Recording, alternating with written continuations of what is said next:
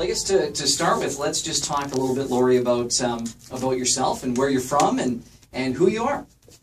Well, I'm Lori Kole. I'm from, I was born and raised in St. Martin, Manitoba, which is, everybody always goes, where is that? Everyone thinks it's like the Hawaiian Islands. I'm like, no. It's 2.5 hours north of Winnipeg, down the number 6 highway, a small little town near Gypsumville. They used to mine some gypsum out of there. And I was raised on a beef cattle ranch that my brother Scott is still running today. Very nice. Farm girl like me. I grew up on a mixed farm, beef and crop, Yeah, just outside of me too. Neepawa. So what was that like for you growing up on a farm? You know, what kind of perspective did that give you? Well, it certainly raises you, I think it raises kids pretty well-rounded and down to earth, you know, and it was a very laid-back kind of lifestyle. And when I come home, I can see that, and I can feel that.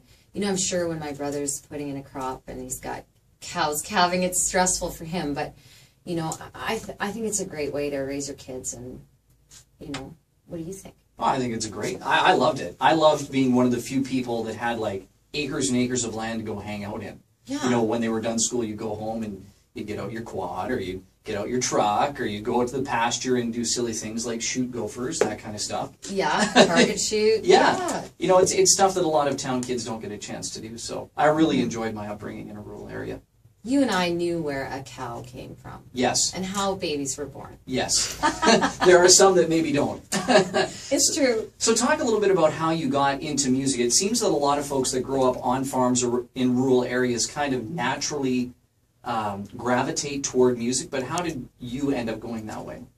Well, no, it's funny that you should ask that, because nobody in my family really sang. Like, nobody sat around with a guitar and sang beside a campfire or anything. Like, my mom and my aunt Joanne, they had a little band. I found out later when they were growing up, and my aunt, you know, she dreamed of going to the Calgary Stampede and performing there. Never did, you know, of course, back in the day, but my musical roots comes from that side of the family, from my mom's side. And I just loved singing. When I was 6 years old, I had nothing to do and not a friend for like 6 miles. So I'd sing every kind of record that I could get my hands on.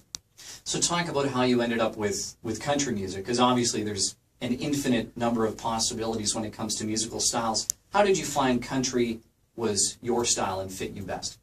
Well, my mom listened to a lot of like Don Williams, Freddie Fender and stuff, and I still remember Wasted Days and Wasted Nights. You know, that was my favorite song to sing. And then I listened to some pop too, like on the radio station close to home. It was Dauphin, CKDM. And, you know, they played a mix, and KY58 played a mix too. So I got a lot of pop and rock influences then too. But until I was in my teens, I started listening to Reba McEntire, and I loved the way that she bent her voice.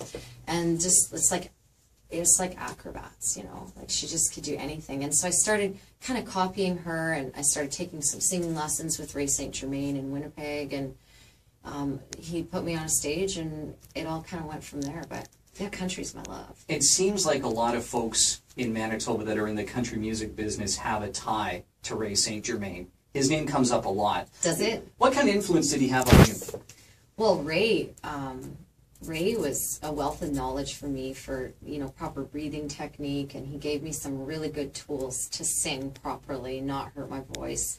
But, you know, Ray was just, yeah, girl, you're good. You know, you need to sing live. Have you ever sang live? No, I sang in a choir in the Manitoba Choral Association. And he said, well, you need to do it. And he said, next Thursday, I want you to come on out to the Holiday Inn. You're getting on the stage. And so with my knees knocking together, I got up and did it. And we sang, and he did that for about 2 or 3 months for me. And I'll never forget that, because if, you know, I'm sure I would have found my way, but he really gave me a boost.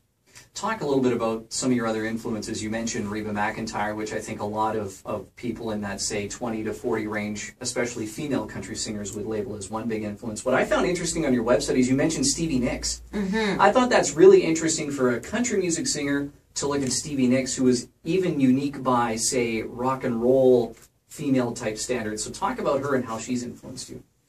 Well, again, you know, growing up listening to different styles of music, she just, again, had this really neat, raspy voice that I could really relate to. And again, you know, I loved what she could do with her voice, and it was different, and yeah, love it. So let's talk a little bit about what you're doing these days. And today you're traveling across Manitoba, speaking with folks like me. But let's talk about your album. Just talk a little bit about what you poured into that. Well, this has been a long time coming.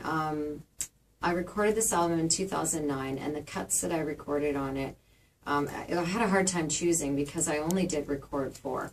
And, you know, I wasn't going to go down and record a full album. And I wanted to write my songs. It was very important to be a writer on it. And, of course, teaming up with the right people to do that and writing about issues and things that I wanted to talk about to my crowd. So, yeah, I went down and I chose Steve Fox to be my producer. And I love Steve. I loved the first time I ever met him. He was, you know, really engaging, not pretentious at all, very down to earth. And he cared about, you know, doing what I wanted to do, but also keeping it really, really creme de la creme, you know. So I wrote and recorded them down there on that same trip, and my first release to radio was Happy. I co-wrote that song with Adam Wheeler, who's a writer down in Nashville, and that song's about divorce. I went through a divorce myself, and it seems like so many people are divorced, which is really sad. But I wanted to kind of get a different angle and write an up-tempo kind of happy song about divorce, and we called it Happy. Which is interesting. Yeah. But you know what, it's you, right? And I get the sense from you, you know, saying that writing your songs was important, and obviously that's why you wanted to make sure that that song reflected your own experience and you had the chance to write it. So. Yeah, it did. You know, it's important, and I think that music touches people. I think music can change people's lives. It can make, you know, a person's day.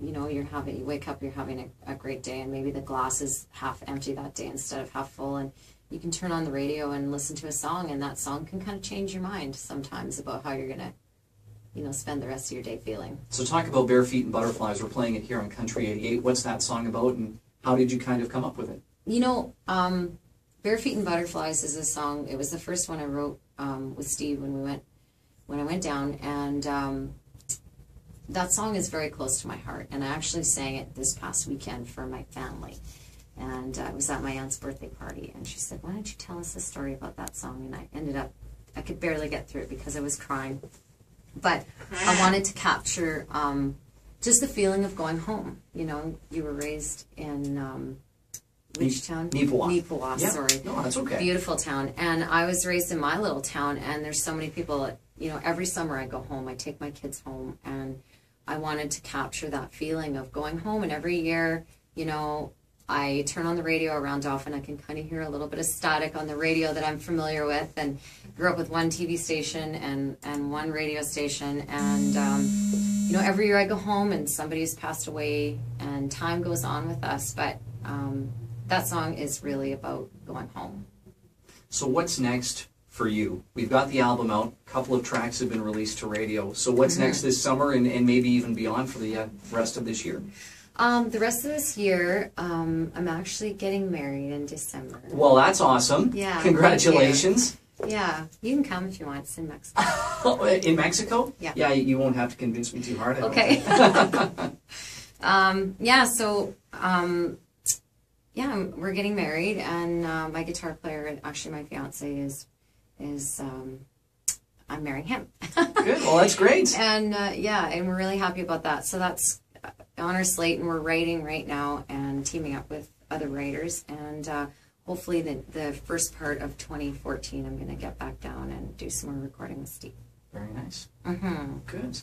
Well, you know, that's actually all the questions I had, Lori, and you did a fantastic job. Well, you're a good asker. Well, I try. I try to make people feel And you got a comfortable. great tie. Did you Thank get you. his tie in there? I actually picked this tie out myself. This wasn't, you know, with help of my wife. Okay. Which is shocking that any Awesome. man anywhere can pick out a tie that matches his shirt. That's pretty good.